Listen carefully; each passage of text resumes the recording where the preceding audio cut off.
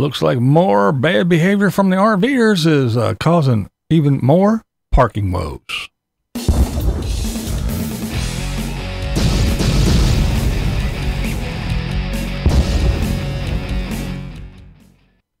Glow, that's right, the lovely, glorious Life on Wheels. Now, she has been going to a gym for a few years now, and she drives in there in her RV. Well, she went in the other day, and there are no parking signs for RVs. And she said that, yeah, she saw this guy in there with his RV, and once she saw him, she knew there was going to be trouble. Someone started parking there, and I knew when I saw him that it was going to be spoiled for everyone. He parked his rig there, and he took up 2 spaces, and he started putting out a lawn chair, not a full length one, but just, you know, a regular short lawn chair. And then he put up a table. Then he was working there, you know. He was moving in. Thought, what an idiot. He's going to spoil it for everyone. And he did. He did indeed. He spoiled it for everyone because, as I just said, yep, she told the story that, yeah, there is no parking signs. She did go in and speak to the people at the gym and said, hey, you know, I come here and you know, should I not park? And you go over to her channel, you go check her out and, watch the video and see what she says about it. It's a interesting story. And just one more that, again, if this was a local, I don't think a local would go out and rent an RV to park in a gym to set up his little living space. I really don't. I know everybody says it's not the RVers, it's all the locals, but I'm willing to bet that this one, yeah, it's not the locals. It's a damn RVer. And that's not all. There's another one. This one is in Tennessee. Check this one out. It's in Gatlinburg. A lovely RVer. They decided, hey, signs aren't for me. They're for everybody else. I'm going to do it anyway. So they pulled in and parked. So why would you think this was okay? There's a do not block driveway sign right there. I mean, it says right here clearly, no RVs, no large trucks. No RVs, no large trucks.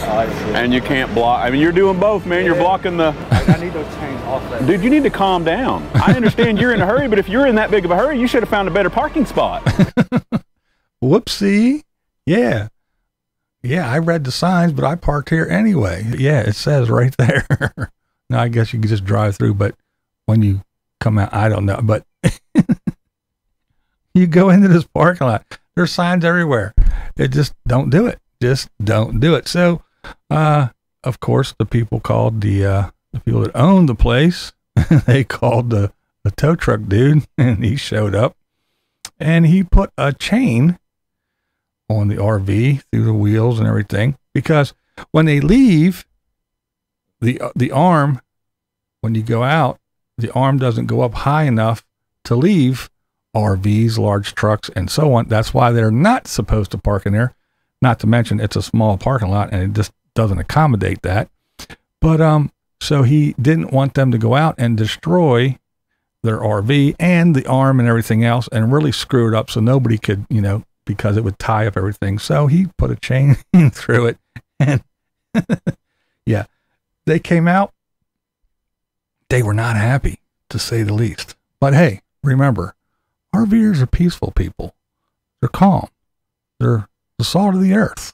They're just living the free, cheap, and easy life, just trying to go about their day. Man, I'm not here to... I understand I made a mistake. I just needed it off my car.